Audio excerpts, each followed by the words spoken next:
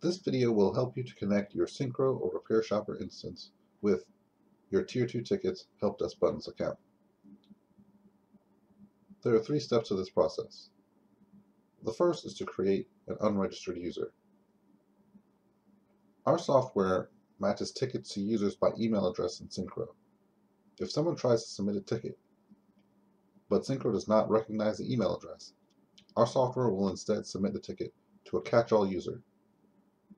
This user can be either a contact, if you have multiple contacts per company enabled, or a company email address. The specific email address that's searched against is unregistered@helpdeskbuttons.com. Assuming you have multiple contacts enabled, select a customer and click Contacts, then click the New button. You can fill out the name of the contact to be whatever you like. Just make sure that the email address is unregistered@helpdeskbuttons.com. The second step is to create an API key. Click on the Admin gear, API Tokens, and Add New Token. You will need to create a token with custom permissions.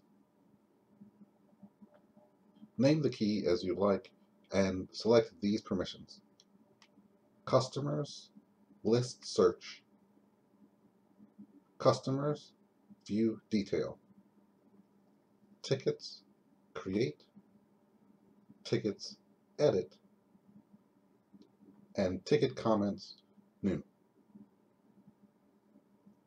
As of this recording, these are the permissions necessary for our product. If a feature is not functioning properly, check the documentation in the description to see if additional permissions are needed. When you're done with this part, click Create API Token and record the token. Please be advised this token will not be shown again. Finally, head to your Tier 2 Tickets helpdeskbuttons account. Once you're logged in, go to the Integration Settings page by clicking Software Management Integration Settings from the main navigation menu. On the Integration Settings page, select Syncro as the ticket system and fill out the API endpoint. This should be the URL from your instance. Paste in the API key and click Update to save your changes. You should now be able to click the Integration Test button, and our system will send a test ticket to your Syncro instance. If you see success and a ticket number, you're all set. For more information, check the documentation linked in the description of this video. Thanks for watching.